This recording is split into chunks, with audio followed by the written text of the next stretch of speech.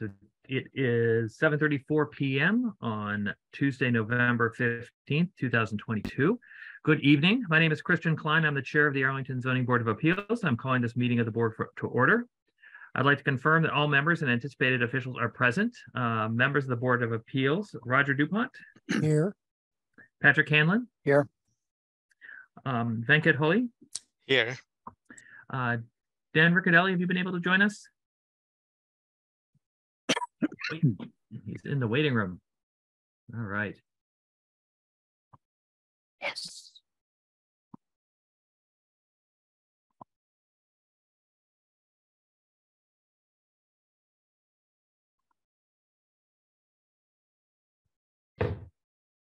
Dan, wanted to make sure you were with us. Yes, I'm here. I'm sorry, just having a little technical difficulty this evening. Not a worry. And Ms. Hoffman will not be joining the board this evening. For the town, Rick Valarelli, our administrator.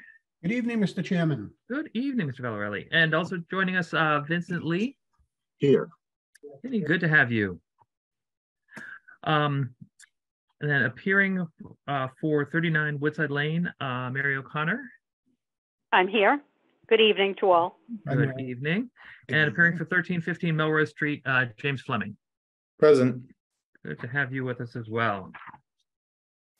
So this open meeting of the Arlington Zoning Board of Appeals is being conducted remotely, consistent with an act relative to extending certain state of emergency accommodation signed into law on July 16, 2022. This act includes an extension until March 31st, 2023 of the remote meeting provisions of Governor Baker's March 12, 2020 executive order suspending certain provisions of the open meeting law, which suspended the requirement to hold all meetings in a publicly accessible physical location. Public bodies may continue holding meetings remotely without a quorum of the public body physically present at a meeting location, so long as they provide adequate alternative access to remote meetings.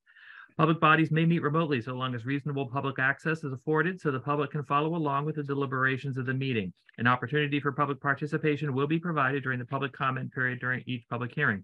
For this meeting, the Arlington Zoning Board of Appeals has convened a video conference via the Zoom application with online and telephone access as listed on the agenda posted to the town's website, identifying how the public may join. This meeting is being recorded and it will be broadcast by ACMi. Please be aware that attendees are participating by a variety of means. Some attendees are participating by video conference, others are participating by computer audio or by telephone. Accordingly, please be aware that other folks may be able to see you, your screen name, or another identifier. Please take care to not share personal information. Anything you broadcast may be captured by the recording. We ask you to please maintain decorum during the meeting, including displaying an appropriate background. All supporting materials that have been provided members of this body are available on the town's website unless otherwise noted. The public is encouraged to follow along using the posted agenda, and as chair, I reserve the right to take items out of order in the interest of promoting an orderly meeting. Which I will promptly do. So I'm going to skip ahead to the hearings directly, and I'm going to go ahead and open the hearing for 39 Woodside Lane. Mary O'Connor, who's here on behalf of the applicant, is here to request a further continuance, and I would just ask her to explain the nature of the request. Certainly. Thank you, Mr. Chairman, members of the board. My client was contracted when meeting with the town engineer, learned that there was an easement on the property that was not contained in the deed. The town engineer had a 1954 plan that shows an easement on the property. So this was indeed an unwelcome surprise to my client, and it impacts where the proposed addition is. So we would need a continuance to address that issue. All right, thank you. You and I had spoken earlier, and I believe we were looking at a date of December 20th. Yes, that would be fine. And we understand that the decision would not be done within the 90 days, and we agreed to the extension. Okay. And I will I'll send you paperwork on the extension. I have asked sure. The applicant if they would, we would basically, under law, we have 90 days from the date that the hearing is open, which expires on December 26th. So we're requesting an extension until January 31st, 2023. So I will follow up and get that in writing. So with that, I would look for a motion to continue the special permit hearing for 39 Woodside Lane until December 20th, 2022 at 7:30 p.m. So moved. Thanks, Mr. Second. Hanlon. Mr. Dupont. Vote of the board, Mr. Dupont, Aye. Mr. Hanlon, Aye. Mr. Rigardelli, Aye. Mr. Holly. Aye. The chair votes aye. We are continued on the special permit for 39 Woodside Lane. Thank you so much. Have a good evening. You're welcome. You And too. thank you to all the members of the public who came out for this. I apologize that we're not, excuse me, discussing this case this evening, but we will be on December 20th. With that, I will move to the next item on our agenda, which is docket number 3721, 1315 Melrose Street.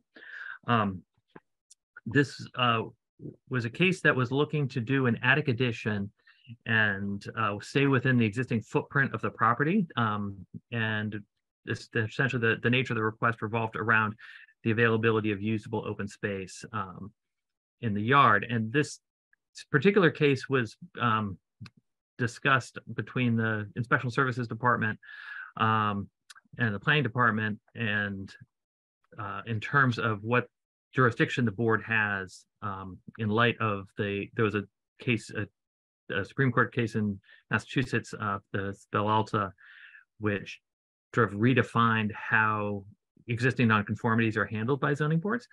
And so I'd like to ask Mr. Valarelli, the board's administrator, if he could explain a little bit of the background as to sort of what has been going forward at Inspectional Services. Thank you, Mr. Chairman. So there was a collaboration between the Building Commissioner, Planning, and myself.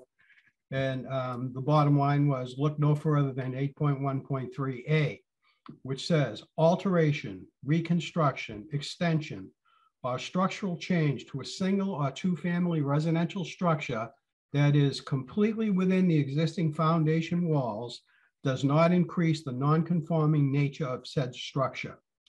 So no increase in the non-conformity, no need to satisfy any open space issues that did not exist originally.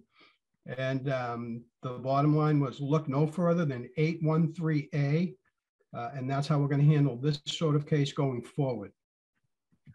And so the determination of the zoning official for the town of Arlington was that because this property complies with 813A, there is no extension of the existing nonconformity, and therefore a vote of the board is not required to increase the nature of the nonconformity. That is correct, Mr. Chairman. So this is a by right permit. Mr. Chairman, Mr. Hanlon. if I could try to, it seemed just as people watching me are sort of missing a piece that we all have in our minds, but this is always a two-step process. There first has to be an extension of the existing nonconformity. And if there is, then we would issue a Section 6 finding if it was warranted, saying in effect that the increased nonconformity was not worse for the neighborhood than the nonconformity that already existed. If you don't get past that first step, you don't have any reason to get to the second step. And the first step is within ISD's jurisdiction, as our opinions have been recognizing now for some time. And so ISD having decided there's no extension of the nonconformity, there's no occasion for us to reach the question about whether if there had been, it would be worse for the neighborhood than what already existed. So as a result of that, there's literally nothing for us to do because the predicate for our jurisdiction doesn't exist. Thank you. Are there any questions from the board on what we're doing? Being none. So Mr. Fleming, with this, so the board essentially has no jurisdiction in this matter, and the permit is available by right from Inspection Services. So, but because this is in front of us and it's advertised as such, we would need to have you withdraw the application from us. which we would then vote on, and then that would close out the hearing from our end. Okay. So I mean, what else am I gonna say? Do I say so? I say no. Can I, for my own clarity, this is something that has always been there, and ISD is realizing this. Did something change in state law? So there was a decision on a case in Brookline, Bell Alta versus Brookline, which dealt with how boards of appeal can interpret nonconformities and what they're allowed to do with nonconformities and what they're not allowed to do with nonconformities. And essentially it sort of broadened the board's discretion. So as Mr. Hanlon had said, there's now a two-part process. The zoning ordinance official, which in most towns and in the town of Arlington is the building commissioner. They would, if there's a proposal where there's an existing nonconformity that is being modified, that they make a determination whether or not whether this increases the intensity of the nonconformity. And if they make a determination that it does not, then they are allowed to proceed with a review of the application and issue the building permit by right. If there is a determination by the zoning official that there is in fact an intensification, then it has to go before the Board of Appeals, and the Board of Appeals has to make what we refer to as a Section 6 determination, where the board has to find that the change in the nonconformity is not substantially more detrimental to the neighborhood than the existing nonconformity. And that's what we were planning on doing this evening, but the zoning official has changed the opinion. Okay, so this is relatively recent case law then? This is relatively recent, yes. Okay, in that case, I would like to request a withdrawal of our application. You can go do it by right. All right, so we have a request from the applicant to withdraw the special permit application for 1315 Melrose Street, and the request is being made because the Inspection Services has made the determination that this can be approved by right without action of the board. So I would move that the board accept the request without prejudice. Second. Thank you, Mr. Hanlon. Second? That was the second, beg your pardon? That was the. Is there any question from the board as to what we're doing? No. Okay, so this is a vote of the board to accept the withdrawal of the special permit application for 1315 Melrose Street as without prejudice, as the application will be reviewed by right by Inspectional Services. So with that, a vote of the board, Mr. Dupont? Aye. Mr. Hanlon? Aye. Mr. Riccardelli? Aye. Mr. Hawley? Aye. And the chair votes aye, and that is accepted. So Fleming, I appreciate your going through the process with us. And although we will not be issuing you a special permit, you will proceed directly with Inspectional Services. We thank you for your time. That's good. Thank you. You're very welcome. So that is the end of the public hearings that were scheduled for this evening. We'll now go back to the administrative items section. So there are 3 administrative items before the board tonight. The first is item number 2 on our agenda, the approval of the meeting minutes from October 25th, 2022. These were well crafted and prepared by our own Mr. Valarelli, distributed to the board for questions and comments. Are there any further questions or comments in regards to the written minutes for October 25th, 2022? Seeing none, may I have a motion to approve the minutes from October 25th, 2022? So moved. Thank you. Second. Second from Mr. Dupont. Vote of the board to approve the minutes. Mr. Dupont? Aye. Mr. Hanlon? Aye. Ms. Hoffman is not with us. Mr. Hawley? Aye. And the chair votes aye. Those minutes are approved. Brings us to item 3 on our agenda, which is the approval of the written decision for 13 Edith Street. This is a decision that was prepared by our Mr. Hanlon, distributed to the board for questions and comments, and a final version issued this afternoon. Are there any further questions or comments in regards to the written decision for 13 Edith Street? Seeing none, may I have a motion to approve the written decision for 13 Edith Street? So moved. Thank you, Second. Mr. Hanlon, and a second from Mr. Dupont. Thank you. Vote of the board to approve the decision. Mr. Dupont, Aye. Mr. Hanlon, Aye. Mr. Hawley, Aye. and the chair votes aye, Ms. Hoffman being absent.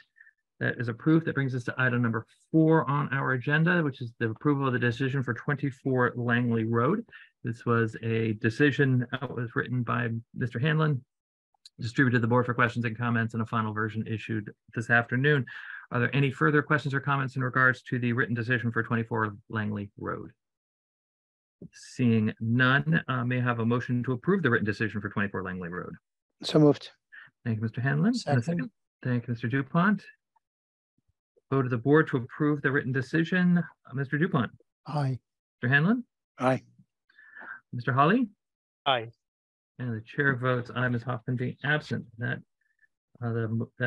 written decision is approved.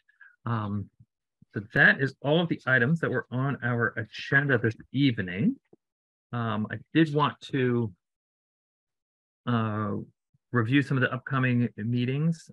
So we do have a meeting scheduled for next Tuesday night, November 22nd, which is the continuation of the comprehensive permit application for 1021, 1027 Massachusetts Avenue.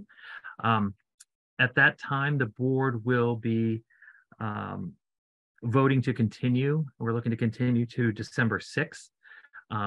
Essentially, it is taking the board and the town longer than anticipated to retain consultants to review the application on the board's behalf. The actual contracts are being signed this week. And so there's just not enough time for the consultants to thoroughly review the information and provide information back to the applicant in time for the applicant to be able to respond by the 22nd. So we're asking them, and they have they will agree to continue to December 6th on that. Chairman? Yes. If a person found himself unable to attend that meeting where all Yeah. we're actually doing is continuing. Yeah. Is that the one meeting that you can miss without being disqualified for the rest of the proceeding? That is a very intriguing question. I would hope not. I might find myself in that position, so it's not purely abstract. Okay. Let me follow up on that.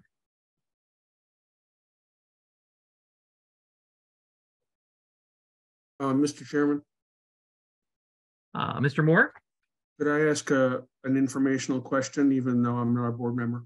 you may ask a question, certainly. Right now, that's the only item scheduled for that meeting. Is there For the- a chance other items may be added to the schedule between now and then? So the only thing that might show up on that meeting would be the approval of the minutes from tonight's meeting. I think that's the only outstanding piece of business that would occur. But I think it would be more likely that we would just continue that to December 6th than do nothing else on the night of the 22nd. Okay, so there's no public I'm not that familiar with the public notification of meetings issues to be Mhm. published in the paper. I assume that a week out, nothing can be added to an agenda, basically, other than a thing like you just mentioned, Right. minutes approval. Right. So any new hearing that is being proposed has to be advertised twice in the paper of record, at least 1 week apart and at least 1 week before the Okay. hearing. So that backs you out about 3 weeks. That answers my question. Thank you, Mr. Chairman. Oh, you're welcome. But like any other board, if there are items that are that are meeting items that are not hearings, those is just 48-hour notice. So December 6th, there will be a second, there will be a new hearing on the 6th as well. Mr. Valarelli is working with the applicant to complete the information and expects to have materials on that hearing for us later on. Mr. Valarelli, are there any hearings currently scheduled for December 20th, apart from the continuation now of 39 Woodside? Just the continuance, Mr. Chairman. Okay, perfect. Thank you. And so that's our schedule through the end of the year. Any questions on that? Seeing none, I will go ahead and close the meeting. So thank you all for your participation in tonight's meeting of the Arlington Zoning Board of Appeals. I appreciate everyone's patience throughout the meeting. I would especially like to thank Rick Valarelli, Vincent Lee, Kelly Linema, Marissa Lau, and Mike Champa for their assistance in preparing for and hosting this online meeting. Please note the purpose of the board's recording the meeting is to ensure the creation of an accurate record of the proceedings. It is our understanding that the recording made by ACMi will be available on demand at acmi.tv within the coming days. If anyone has comments or recommendations, please send them via email to zba@town.arlington.ma.us. That email address is also listed on the ZBA website. And to conclude tonight's meeting, I would ask for a motion to adjourn. So moved. Thank you, Mr. Hanlon, and thank you, Mr. DuPont. Go to the board to adjourn. Mr. DuPont. Aye. Mr. Hanlon. Aye. Mr. Rigardelli. Aye. Mr. Hawley. Aye. The chair votes aye. The board is adjourned. Thank you all very much for coming out tonight. Thank you, guys. Good to see you. Good We'll see you night. all in a Good week. night, everyone. Good night. Take care. Night. Good night, everybody. Bye.